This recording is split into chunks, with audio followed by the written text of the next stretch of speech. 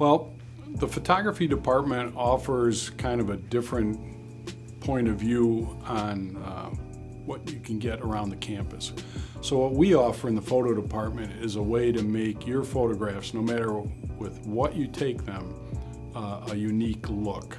I feel the photography program here at College of DuPage is pretty great. We have lots of wonderful instructors and they can provide lots of great information. Right, so Photo 1100, it's our introduction to photography.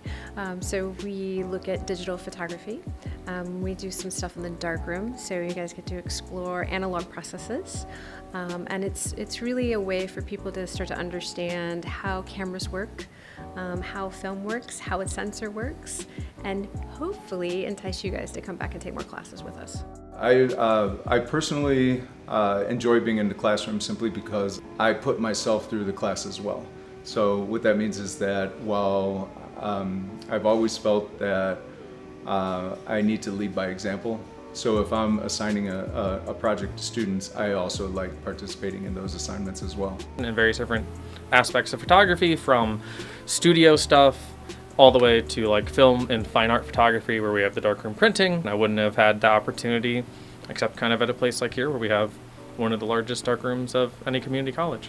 So what we do here in the darkroom is, this is an ashtray they bought at 99 cents at the Goodwill. We, under the right lighting circumstances for the darkroom, put photo paper out. Then we'll shine a light down on this and make an exposure.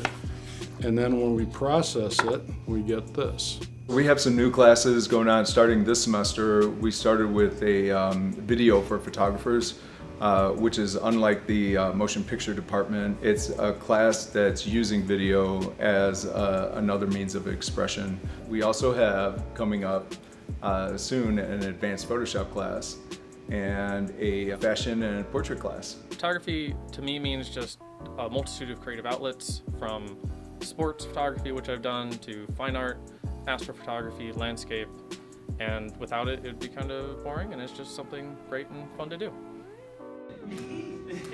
You're doing great. Keep doing it. I don't know what else to say here. Just keep moving my hands a little bit.